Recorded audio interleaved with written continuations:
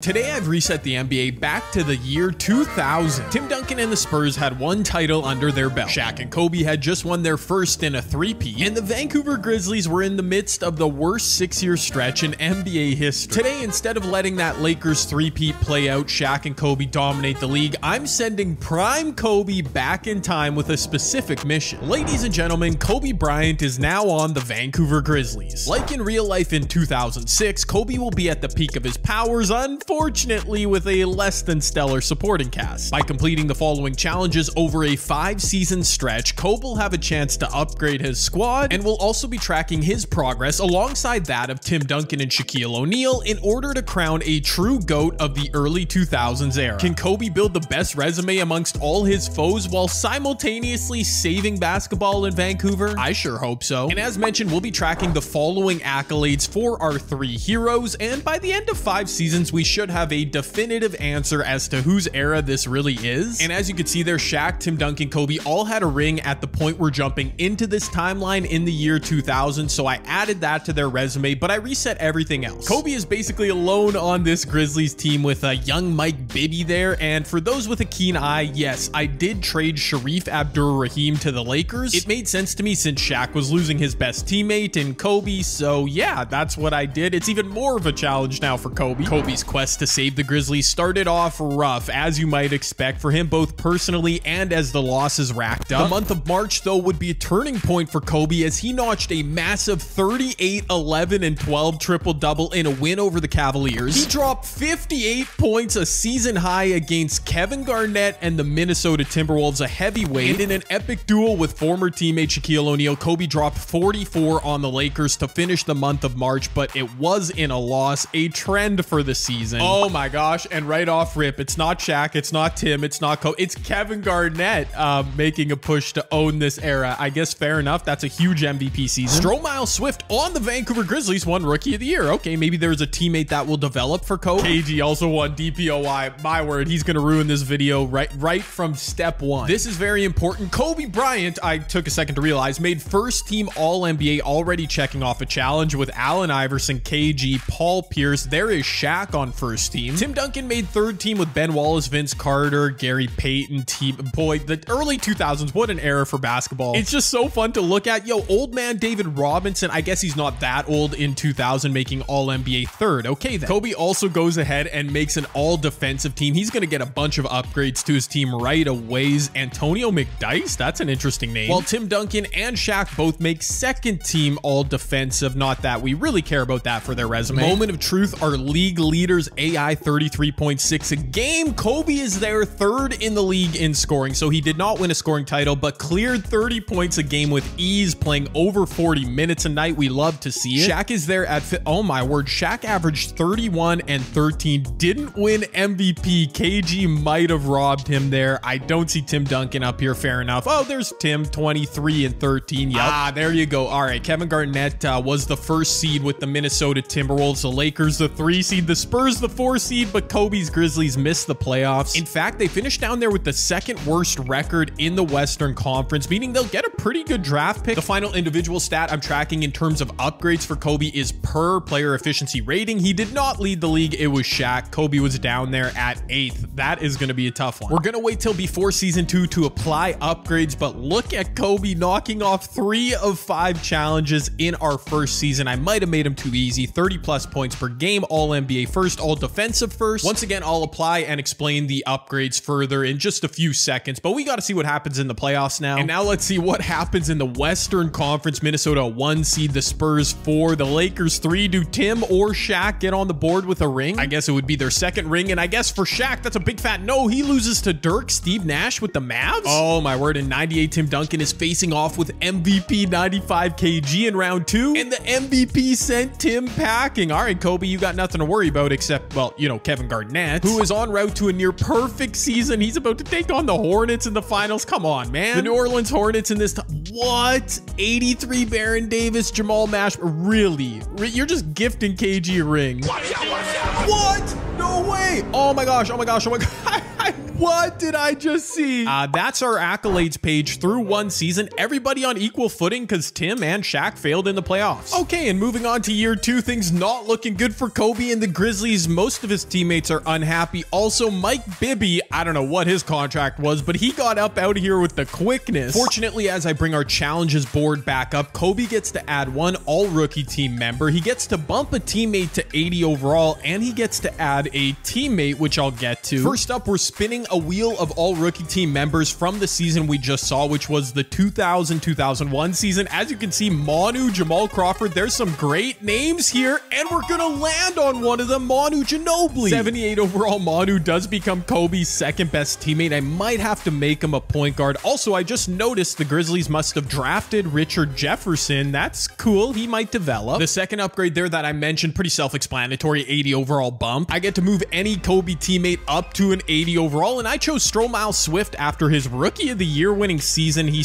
says he's a 79 right now, but he will be an 80. And yeah, I went ahead and made Manu a point guard. That starting 5 starting to round out, and it'll look even better after our third and final upgrade after Kobe's big first season. I get to add any of his IRL former teammates other than Shaquille O'Neal. He is not on this list, but there's a bunch of other super cool names. Mitch Richmond, okay. No, Mitch Richmond. I couldn't remember where we were on the timeline. This is very much like the Mitch Richmond Kobe played with. 36 overall, 36 years old, 79 overall. He'll be good for a season, I guess. I'm not gonna lie, those 3 upgrades could have gone so much better. Kobe is still not working with a lot, especially all these guards and shooting guards. I don't know if this is gonna work for you, Kobe. Thanks to his roster limitations, Kobe was forced to play more point guard and small forward in his second year with the Vancouver Grizzlies. His scoring numbers as a whole took a hit, and despite some progress being made from young teammates alongside him, Kobe's second season with the Vancouver Grizzlies was an ultimate failure. Oh boy, yep,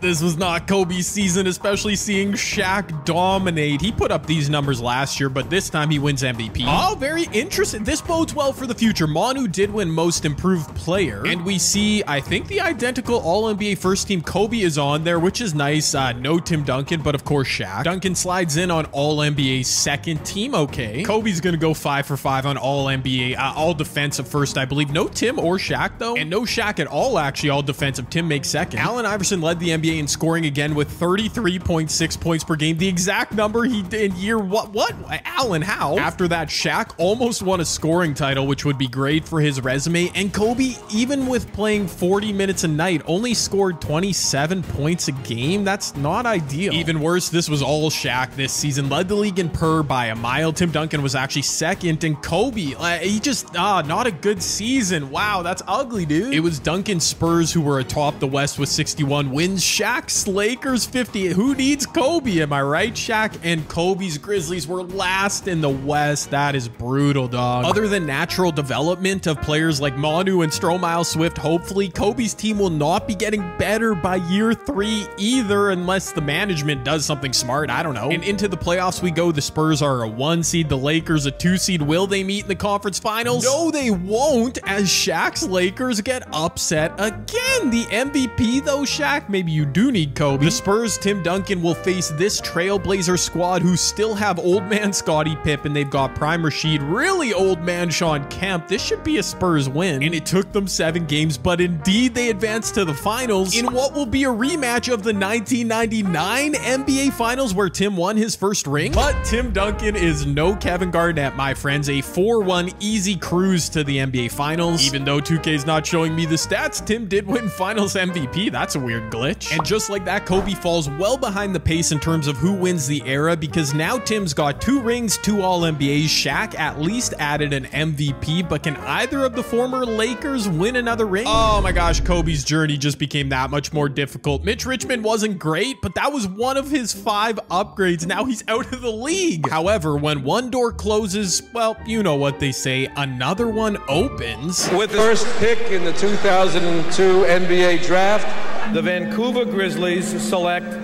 Yao Ming from Shanghai, China. Standing at 7'5", 310 pounds. Who needs Shaq? Kobe's got a new Hall of Fame big man in tow. I mentioned Mitch Richmond retired, but Manu is still here. Stromile Swift is up to an 81. Dickerson is still around. Richard Jefferson developing. I don't know why they can't sign any depth, but maybe it won't be needed if Kobe's playing 50 minutes a night. And in honor of a potentially new era for the Vancouver Grizzlies, Yao Ming alongside Kobe Bryant, we're going full Mamba mentality with number 24. The switch has been made. With number 24 on his back and Yao Ming by his side, it was finally time for Kobe Bryant to save basketball in Vancouver. The W's racked up. Kobe's numbers saw a slight uptick in his third season, all culminating in a huge 36-point, 15-rebound statement victory over the Nuggets to close out the season. Unfortunately, Kevin Garnett wins his second MVP. Man, he's right there. If he wins a ring, he might be right there for GOAT of the era, but it's all good. There he is, Yao Ming winning Rookie of the Year. 20 and 11 he averaged as a rookie, man. Who cares if he's eating into Kobe's numbers? Because yes, 99 overall. Number 24, Kobe is first team All-NBA. So is Shaq. Still no Tim Duncan on All-NBA first, and Dirk is on the Nuggets. Tim Duncan, of course, has his spot on second team All-NBA, while Yao slips in on the third. Kobe's finally got some help, boys. Another first team All-Defense selection for Kobe as well. Tim Duncan gets there. And at long last, the Vancouver Grizzlies are in the playoffs, but they're up against MVP KG. Oh my goodness. Okay, there is a lot to unpack here. So Kobe just missed out on a points per game, a scoring title, and even worse, Shaq is the one who won it for his resume. And also, Shaq did all this damage, 28 points a game in 32 minutes a night. My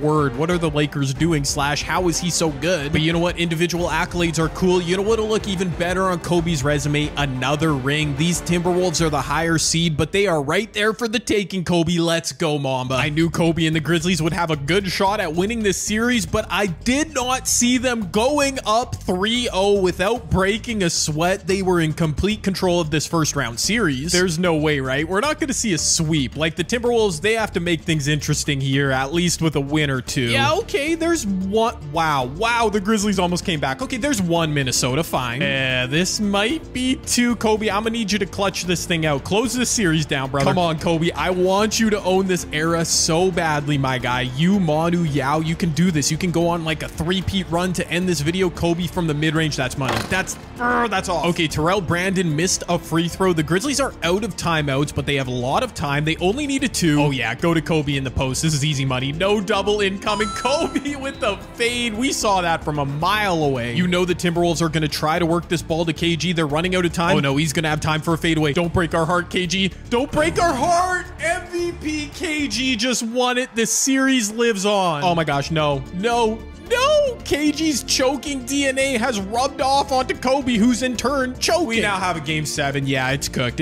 Kobe, you had a good run. You won a few playoff games. Get ready for next year, pal. Oh yeah, that's how you freaking reverse psychology, people. You call a man a choker. You say he's bad. You say he's gonna lose, and he'll perform sometimes. I don't know. Good job, Kobe. You were this close to blowing a 3-0 series lead. Oh my gosh, and he's off to round 2 against the Nuggets. I just mentioned them like twice in the last 3 minutes because they somehow ended up with Dirk Nowitzki. Chauncey Billups stayed in Denver, never went to Detroit, has obviously started progressing. Larry Hughes, Tyson Chandler must have just been drafted. That's a good team. Total sidebar, I just now noticed the LA Lakers missed the playoffs completely. The second worst team in the West. And it doesn't stop, bro. From Hall of Fame Kevin Garnett to Hall of Fame Dirk, with Hall of Fame Tim Duncan waiting should Kobe and the Grizzlies win game 7. The freaking Western Conference, bro. You know what? For the content, just don't show me a blowout here in game 7. Also, we'd like to see Kobe win, probably, but he's down early. No, Kobe. No, where's your magic, bro? Where's the mop? Dang it, dude. Wow. It was a great run in year 3 with the Vancouver Grizzlies upsetting KG and the T-Wolves. Back to the drawing board for Kobe ahead of year 4. This is a great battle. Tim versus Dirk in the conference finals. Oh boy, and Dirk Nowitzki doing us no favors, doing Kobe no favors, as Tim might win his second ring, his second one in a row. Oh, never mind. That's a sweep, brother. I did not see that. Wow, Ray Allen still on the Bucks gets himself yourself some hardware. Yeah, this Bucks team is actually real good. Tim Thomas, Tony Kukoc, Michael Redd, Young. Okay. And after 3 seasons, no matter which way you slice it, Kobe's resume is looking the weakest. Shaq added a scoring title, a points per game title to go with his MVP, and Timmy Duncan's got 2 rings, man. Come on, Kobe, you have 2 more seasons. The Grizzlies management team is not doing any cooking of their own, but their young players are developing. Manu, Yao Ming, Stromile, Jefferson around Kobe. Like, this should be enough to go deep in the playoffs again, Kobe. Finally, with a sturdy supporting cast around him in Vancouver, Kobe Bryant would ascend to MVP candidacy en route to leading the Grizzlies to the best record in the NBA by a mile. He was amazing, and he wins MVP.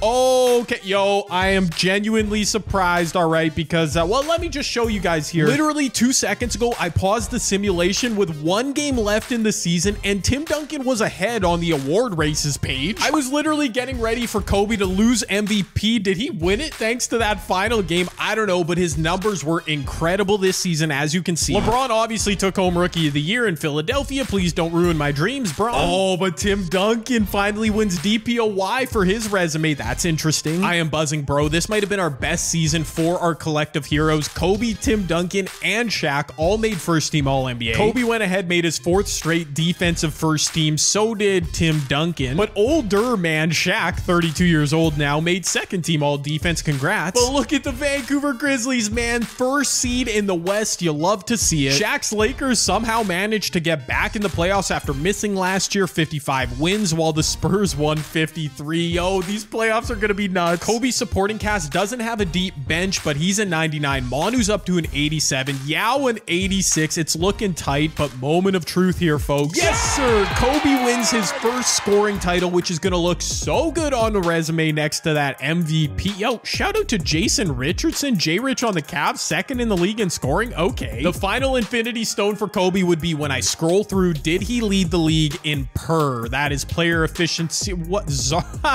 hell? That's freaking Corey Kispert. What in the world? We won't apply it until his 5th and final season, but Kobe does win an MVP, earning his 4th of 5 potential upgrades. Looks like he's not going to get that PER one, but that's all good. We'll talk about this in a bit. Round 1 against a solid Rockets team. Coutinho, Mobley, Peja. I mean, this should be a sweep. No. Oh my gosh, and they almost came back. I'm not even watching this thing because I have so much confidence Kobe's not going to show an 8-point win in Game 7. You know what? He survived. But the reason going 7 games was so dumb is because, yep, it's Tim Duncan and the Spurs in round 2. Tim Duncan has 84 Nick Van Exel, sure, then a couple old dudes, nowhere near the depth Kobe has. Do not let him get revenge for losing MVP. Oh, okay. Thank you, 2K. I kind of thought we were going to have to sweat through something. Now, 4-1 series win, easy work. By the way, Kobe following up his MVP campaign with 29, 8-8 in the playoffs right now. Let's not jinx anything, though. A calendar year prior than this moment, Kobe and the Grizzlies were dusted in the playoffs by Dirk Nowitzki and the Denver Nuggets, a grueling 7-game series, and now we got a rematch. Come on, Kobe, no excuses, man. A better starting 5, better top-end talent around you, and you are better than Dirk, right? I believed I had my answer to that question pretty quickly as Kobe and the Grizzlies got out to an early 2-0 series lead. I sweated a bit when Dirk and the Nuggets took a game, but that's all they would take. Kobe is simply too great at this point in his career. Oh my gosh, look at that freaking stat line in the West Finals for Kobe. He went a triple-double with 40 points. He went 31 and 12, 38 points, 38 points, 41 and 13 to close Dirk out. Nah, he's amazing. Kobe and the Grizzlies are on the warpath right now, but the Bucks actually did win the title last season. Kobe, though, has all the momentum, an MVP award. He's dominated these playoffs flat out. Don't let this be the end of the road. Let's go, Vancouver. This series had all-time NBA Finals potential, especially after the Bucks opened up a stranglehold 3-1 lead in the series. Kobe and the Grizzlies would not die. They took a do-or-die Game 5. Here we go on the road. Kobe and the Grizzlies need this one. If they win this, they aren't losing Game 7 at home. I know it. Oh, no, they're going to have to earn it, though. They're going to have to earn it in the clutch down 2. Why is Michael Redd guarding Yao? I have no idea. Kobe doesn't care. He's shooting. He's shooting. Kobe's taking over. Mamba mentality. Fair enough. Defensively, what do these Vancouver Grizzlies have to offer? This Crotty dude for the Bucks is like a 74. Oh, my word. Michael Redd is firing. That was a great contest from Kobe. Go in transition. The Grizzlies could find a quick buck. Oh, Kobe. Oh, No chill, Kobe. I actually like that shot. He just bricked it. It's all good. Kobe wanted a dagger. It's all good as long as you play. Yo, Michael Red is chucking, and that was actually clean look. He also bricks it. Our guys are getting nervous in the clutch. Fair enough on both sides. Kobe, is he going to work with you? He steps back, feet behind the line. Kobe, that was another makeable look, dude. I am so nervous. It's Kobe versus Michael Red. They are both just chucking. Wait, aren't both of them from the Philly area? There's some history between those two. We don't care right now. Michael Red's got the rock, you know. Oh, it's another good look. Oh, I knew it. I knew he was going to hit one eventually. It was only a matter of time. Kobe, you cannot let Michael Red have the last laugh. Richard Jefferson forcing a shot. Why? Go. Where's Yao? Why is Yao sitting in the backcourt while Richard Jefferson's taking mid-ranges? Yeah, no, get the ball to Kobe. I cannot believe what I'm watching now. The Vancouver Grizzlies now down 4. Kobe forced up and bricked a few shots in the clutch. I get it, but on that last possession, no, they just froze him out. That's gonna be game. You've got to be kidding me, man. The Bucks win a second straight NBA Finals. I can't believe it. That was Kobe's magical season, his chance to win the era, dude. With just one season remaining, Kobe winning a ring there might have made his resume unassailable. He needs it now in year 5. It's that simple. I showed this earlier as well. By winning an MVP, Kobe unlocks his 4th of 5 upgrades. This could get nuts. The 96 draft. For winning MVP, Kobe gets to add one fellow member of the 1996 NBA draft class. Wherever they are in the current timeline where we're at, he gets to add them. There are some insane numbers right here, including Steve Nash. Insane names. Did I say number? You guys get what I'm saying. Steve Nash and Kobe Bryant were always destined to end up on a team together IRL, and I guess in this video too. And Steve arrives on the Grizzlies with Kobe at the perfect moment because, as you can see, Manu Ginobili is gone. This team has no bench. They just need their starting 5 to carry. And carry they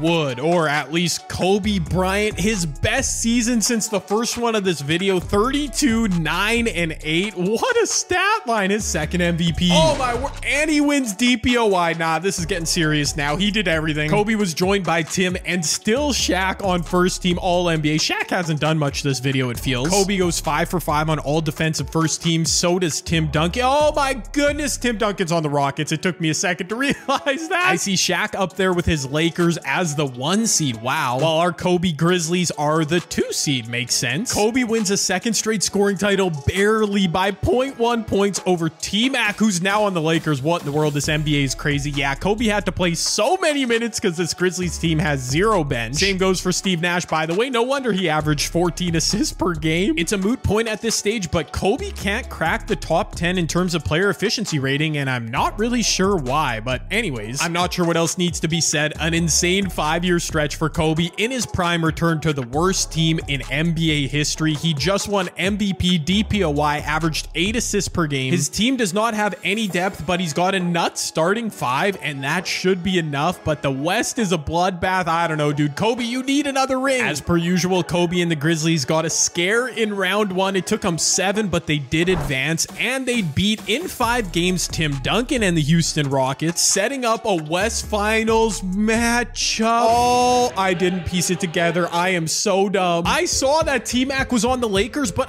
for some reason, I was thinking of Tim Duncan. I thought Shaq left the Lakers. It doesn't make sense. Yep. Kobe's about to lose. This is insane. And they still have my guy Sharif. No, I don't know, dude. This is just T-Mac and Shaq.